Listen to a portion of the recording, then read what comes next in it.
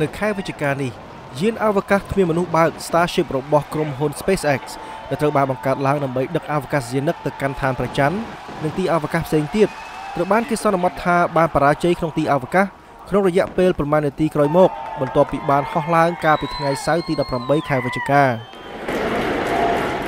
ការបាញ់បង្ហោះយានអវកាសធំបំផុតដែលមិនមានមនុស្សបើកបរមួយនេះជាការសាកល្បងលើកទី2បន្ទាប់ពីការប៉ុនប៉ងលើកដំបូងដែលបានបញ្ចប់ដោយការផ្ទុះខ្ទេចខ្ទីរ៉ុកកែតដែលមានពីរដំណាក់កាលនេះបានហោះចេញពីស្ថានីយ៍អវកាស Starbase របស់ក្រុមហ៊ុន SpaceX ដែលគ្រប់គ្រងដោយលោក Elon Musk នៅជិតទីក្រុង Boca Chica ក្នុងរដ្ឋ Texas ហើយបានរុញឲ្យយានអវកាស Starship ហោះដល់កម្ពស់90គីឡូម៉ែត្រពីផែនដីនៅក្នុងគម្រោងហោះហើរ90នាទីទៅកាន់ទីអវកាសដំណាក់កាលទី1គឺកំណត់រ៉ុកកែតខាងក្រោមហៅថា Super Heavy Booster ដែលបានផ្ដាច់ខ្លួនពីយាន Starship ហើយបត់ត្រឡប់ក្រោយដោយជោគជ័យប៉ុន្តែបានផ្ទុះបែកខ្ទេចខ្ទីនៅលើឈូងសមុទ្រមិចស៊ិកភ្លាមៗបន្ទាប់ពីការផ្ដាច់ចេញនោះ Incredible views of our Super Heavy Booster ទន្ទឹមនឹងនោះដំណាក់កាលទី2គឺកំណត់រ៉ុកកែតខាងលើហៅថា Starship Booster បន្តហោះនាំយាន Starship ទៅកាន់ទីអវកាសប៉ុន្តែប្រមាណនាទីក្រោយមកអ្នកផ្សាយព័ត៌មានរបស់ក្រុមហ៊ុន SpaceX បាននិយាយថាបញ្ជាការដ្ឋានរបស់ SpaceX បានបាត់បង់ទំនាក់ទំនងជាមួយយាននោះប្រហែល8នាទីក្នុងបេសកកម្មសាកល្បងលើកទី2នេះរូបភាពវីដេអូដែលតាមថត Starship ទំនងជាបង្ហាញការផ្ទុះដែលធ្វើឲ្យគេយល់ថាយាននោះបានបរាជ័យនៅពេលនោះ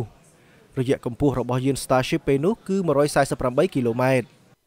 ទីភ្នាក់ងារអវកាសសហព័ន្ធអាមេរិកដែលមើលការខុសត្រូវលើកន្លែងបាញ់បង្ហោះយានអវកាសឯកជនបានបញ្ជាក់ថា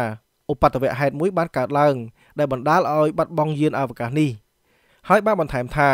មិនមានការរាយការណ៍អំពីការរងរបួសឬការខូចខាតទ្រព្យសម្បត្តិនោះទេទីភ្នាក់ងារនេះបានឲ្យដឹងទៀតថាខ្លួននឹងត្រួតពិនិត្យការស៊ើបអង្កេតដឹកនាំដោយក្រុមហ៊ុន SpaceX លើការបរាជ័យនេះហើយនឹងត្រូវសម្រេចផ្ដល់ការអនុញ្ញាតសម្រាប់ផែនការរបស់ SpaceX លើកក្រោយដើម្បីជៀសវាងការបរាជ័យទៀត